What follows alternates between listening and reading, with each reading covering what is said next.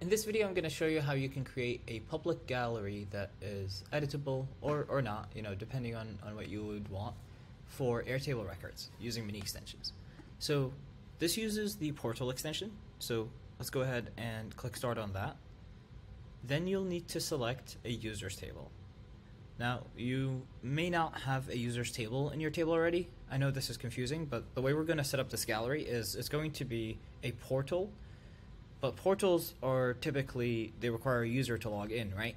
So we're going to have a fake user who's logged in automatically for all users. So, no user actually ends up logging in, so the gallery ends up being public. So the way we will do this is I'm going to go to Airtable, and I will create a users table. Now, I'm never really going to have users in here. This is just for the extension to work. I'm just going to call it this dummy user, and I'm just going to delete these. And all we're doing here is just making it possible for the portal to function as if there is a user, but there isn't a real user, it's just a fake user. So, okay, so I'm going to go back here. I'll select the users table that I just created. And I did notice this earlier. So it'll say here that you don't have any fields when you had just created the table.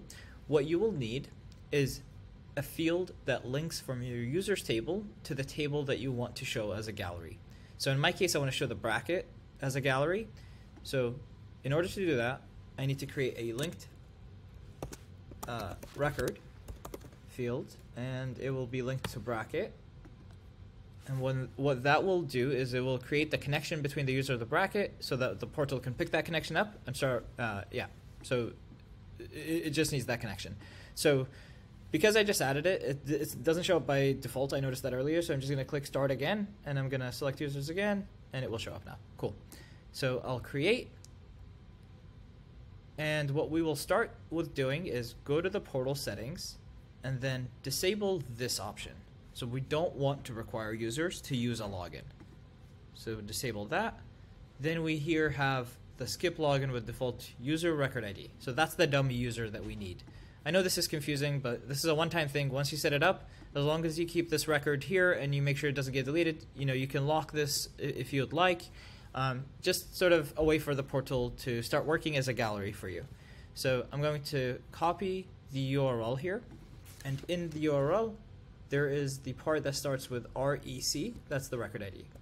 So I'll copy that over, and I will drop it in here. Okay. So by default, if I opened this portal up now, it will show up as a grid.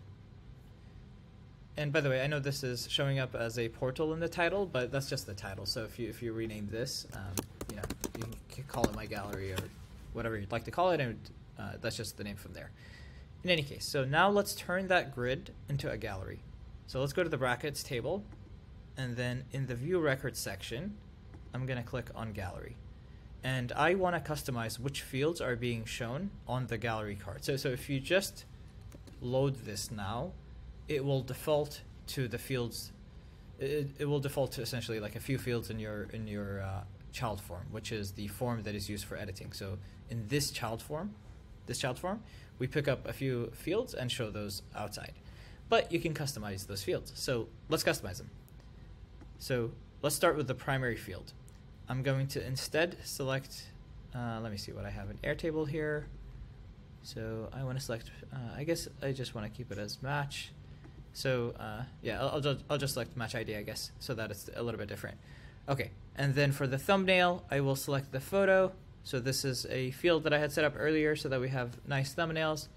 And let's see, so the last thing we have is the ability to choose the actual fields that are shown under. So these are these fields right here. So I want to show, I guess I'll pick a few fields here. So let's do time and round and winner name. Sure. Okay. So yeah, you could just add whatever fields you'd like there. Let's go ahead and reload this to see what it looks like. Cool. So you can get the idea. And in terms of what things are editable, you have full customization over those things. So really the main point of our extensions are that they're highly customizable. So we give you, a lot of customizability over which exact fields are editable and when they're editable and all that kind of thing. And if you have any questions or have any feature requests, please let us know. We'd love to build those things.